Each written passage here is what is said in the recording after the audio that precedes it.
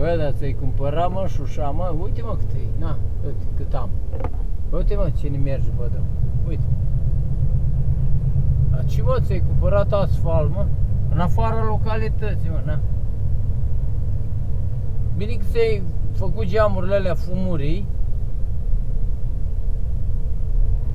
Ăștia-s oameni.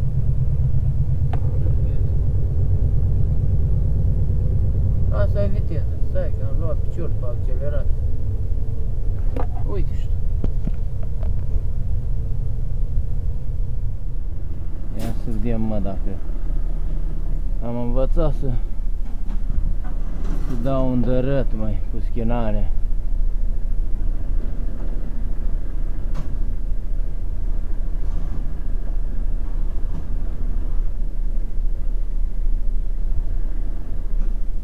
Vedem, măi, am învățat sau nu am învățat să dau cu schinarea?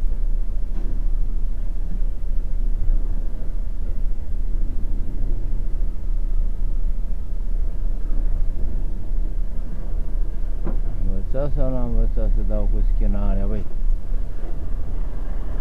O dau un gard, băi, sau nu o dau un gard? Nu o dai, bă, Mihai, cum să o dai în gard? A, că vezi tu, dacă se duce stâlchia într-o parte, înseamnă că ai dat-o în gard.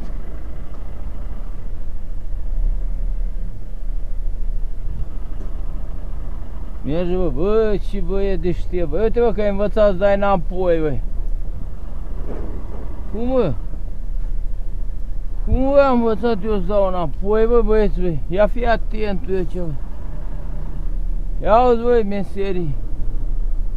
Ia, mă, dacă nu mă laud eu, cine să mă laude, mă? Ia uite, bă, băiete, bă. Ia uite, bă, că am învățat să dau și cu schinarea, băi. Cum, mă, Mihai? Cum așa ușor ai ieșit tu de aici? Din curtea asta, mă, așa ușor, mă. Cum ai dat cu schinarea, mă? Uite așa, ghin. Gata, dragi prieteni, momentan.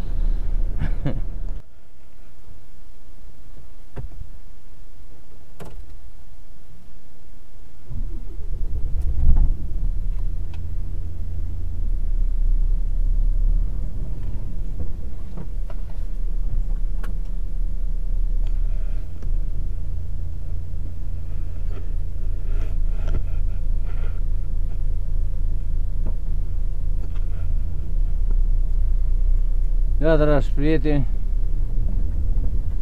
orice asemănare a locațiilor sau a personajelor sunt pur întâmplătoare.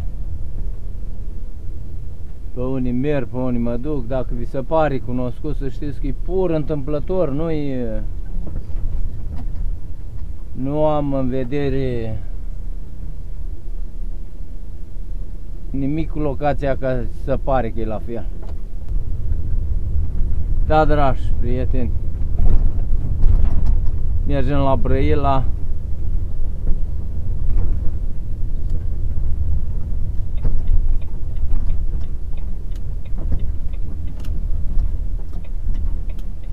Hai să vedem aici cum facem, că avem o curbă mare și o mașină. Și iar, bă, uite, de aia nu-i bine, uite, de aia nu-i bine să vii din curbă cu viteză. De aia nu-i bine. Că nu știi ce-i după curbă.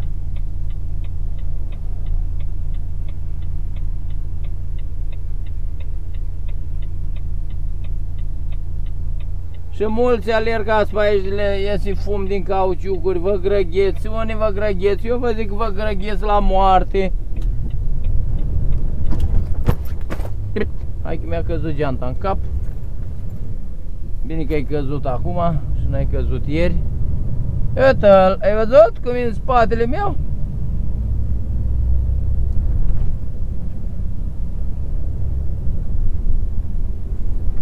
Ăla nu de prost pune redul viteza. Ia uite-l, ia uite-l, mă. Ia uite-l, ia uite-l. Ia uite-l. Ia uite, mă, atacatul, ce faci? Zi și tu ce faci? Zi și tu, mă, n-a căutat moartea ăsta. Păi în curbe de aia se reduce viteza, nu că nu poți tu să iei curba în curbă. Că aia scrie acolo. În regulament scrie reduci viteza în primul rând pentru ce? Ca nu cumva după ea să te trezești cu un turism oprit. Și dacă are 10 metri, pac, te-a surprins duf în el. Ca nu cumva să fie unul defect sau o coadă sau un ambutoiaj sau cum am fost eu acum, am ieșit, păi da, e liber din curbă și până la mine nu văd nimic, dar dacă ai venit tu cu 100 din curbă, e și normal că și de oftic ați văzut, a forțat depășirea, de oftic a făcut-o și în adins, a riscat viața celuilalt care venea din contrasens. Ăștia-s pericolul public.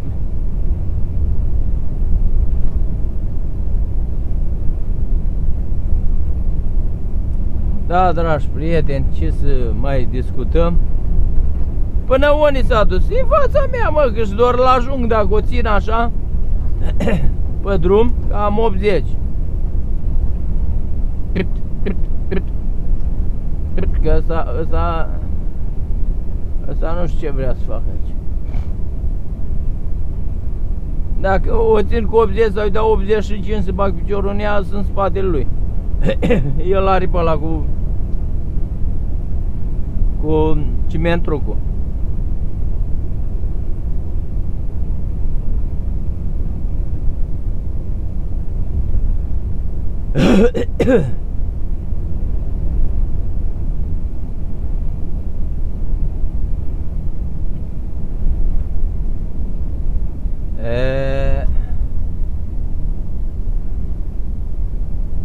Apoi nu se face așa treaba, băi. Nu așa se face treaba. Nu vi se pare că e viteză. Am 50, stai liniște, nu-i viteză mare. Pe imagini se vede că așa mai îmi spune și băiatul meu, băi, tata, dar nu-i cam mare viteza, numai așa se vede pe filmare, dar viteza n-are.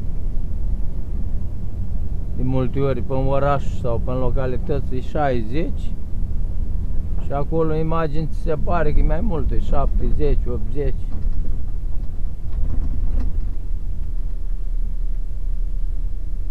Ce-ai făcut, băi? Prahova 95 ROR, așa se depășește. Dar erai îmbrăcat în costum, te băgau ăștia direct în costiuc. Nu mai trebuia să mai cumpere haine. Uite și ăsta mai are 3 firi de păr în frunte și a lăsat coadă, mă. Băi, ce le place să prostească la unii.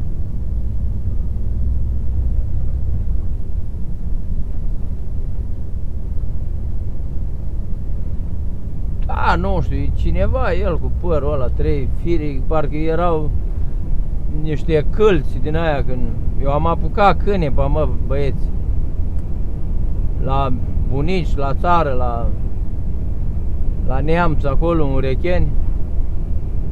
Eram eu micu, chiar și în clasa a doua, dacă nu mă înșel. Da, a doua, patra. Chiar încă să mai punea cânepă. Du-te, ROR, sau cum era ăla. Du-te, hai că așa depășește repede și pe altul, că așa te grăghești, nu știu unde te grăghești. La moarte sigur te grăghești dacă o ții așa.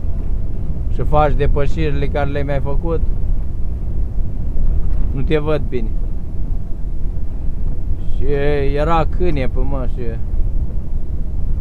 când se usucă din verde devine, na, cum să maronește, să iarba când se usucă. Ca și fânul, uite cum îți biețile astea, bă, aici, așa e, așa avea el. Deci pui și le punea așa pe culme, fire așa, de cânepă și cum le trage ca să facă din ea pânză. Cam așa avea el. De aici, din frunte, îi pleca 10 smocuri de păr o chelie și la spate o coadă de aia frumoasă. Ca virgulă coada de la cal, știi, da? Nu aduc ca o critică, bă, dar tu când pleci de acasă nu te uiți o leacă în oglindă, mă.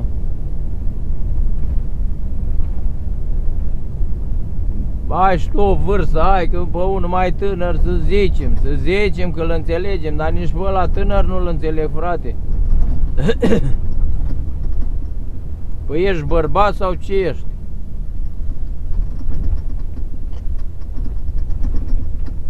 Când mă uitam eu odată, așa, era un băiețandru, așa, la 17-18 ani, avea o coamă de aia, păr de ăla lung, peste lăsate pletele în vânt, așa, ca la fete, nu strânsă deloc, nu.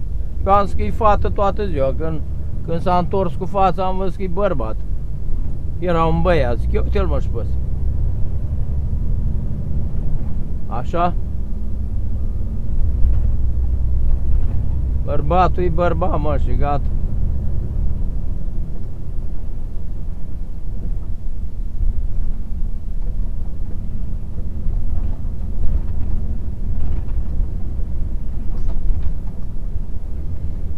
Bărbatul e bărbat.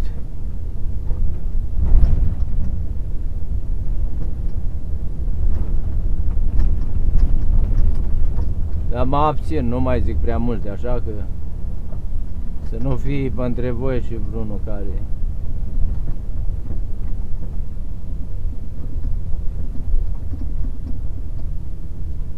Dar dacă ești acolo și te simți, îmi cer scuze, nu vreau să fac aluzii.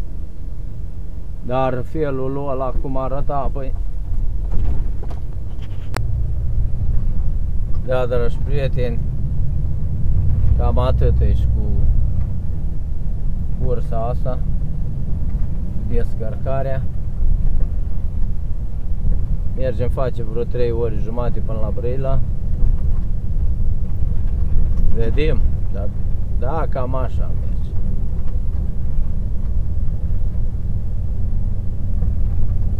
Și pe drum vedem cine o da, pentru cine și unde încotro ne duce.